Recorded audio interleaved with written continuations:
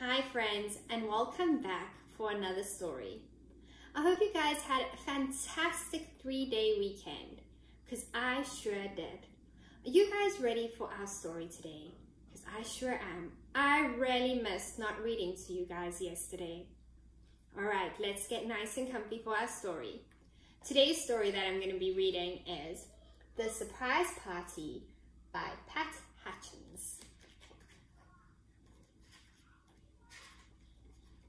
You ready? Here we go.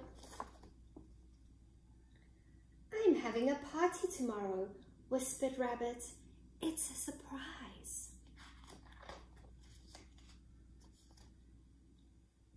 Rabbit is hoeing the parsley tomorrow, whispered Owl.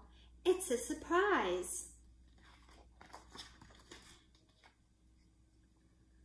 Rabbit is going to sea tomorrow, whispered Squirrel.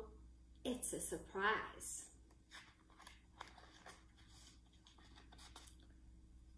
Rabbit is climbing a tree tomorrow, whispered Duck. It's a surprise.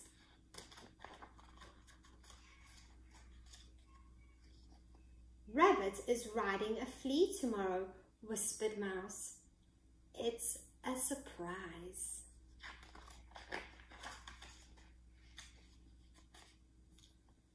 Rabbit is raiding poultry tomorrow, whispered Fox. It's a surprise. Reading poetry? Said Frog to himself. His own? I suppose. How dull. The next day, Rabbit went to see Frog. Come with me, Frog, he said. I have a surprise for you. No, thank you, said Frog. I know your poetry. It puts me to sleep. And he hopped away. So Rabbit went to see Fox. Come with me, Fox, he said. I have a surprise for you. No, thank you, said Fox. I don't want you raiding the poultry. I'll get blamed. And he ran off. So Rabbit went to see Mouse. Come with me, Mouse, he said. I have a surprise for you. No, thank you, said Mouse. A rabbit riding a flea? Even I am too big for that. And Mouse scampered off. So Rabbit went to see Duck. Come with me, Duck, he said. I have a surprise for you. No, thank you, said Duck. Squirrel told me you were climbing a tree.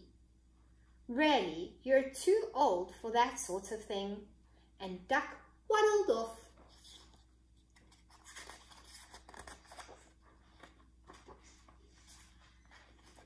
So Rabbit went to see Squirrel. Come with me, Squirrel, he said. I have a surprise for you. No, thank you, said Squirrel.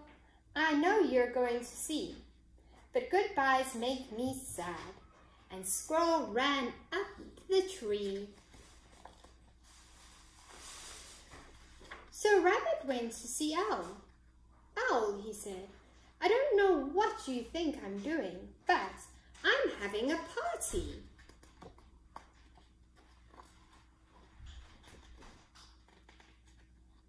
And it was a nice party, and such a surprise.